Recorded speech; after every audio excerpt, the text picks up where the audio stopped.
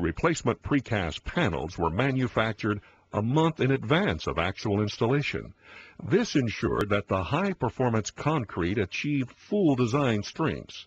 This was necessary since the repaired areas were to be open to airport traffic immediately following each night's work. The panels chosen were cast 14 inches thick and reinforced with 2 mats of number 4 steel bars, 12 inches on center in both directions, with 3 inches of cover. The resulting concrete significantly exceeded the authority's specified minimum values of 750 psi flexural and 4,000 psi compressive strengths.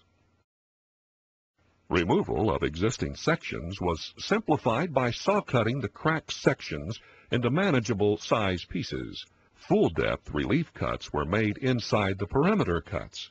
Holes were drilled in each section to install lifting lugs, and sections were removed using a crane. Traditional excavation equipment was used to clean out the holes and re-level the base, which was graded and finished to 1 to 2 inches deeper than the precast panel thickness. Since the panels were to be restored to grade through the controlled lift provided by the expanding high-density polyurethane, precise grading was not necessary, thereby providing a significant time savings.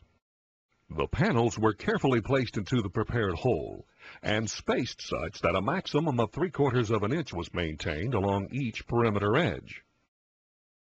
The pre-positioned starter holes were cleaned and copper injection tubes were inserted. The precast panels were then lifted and aligned using the Uretek method to match the elevation of the surrounding concrete to within 1/8 of an inch. The injection of high-density polyurethane was monitored using laser levels. Both the precast panels and the perimeter of surrounding panels were undersealed and filled completely and uniformly.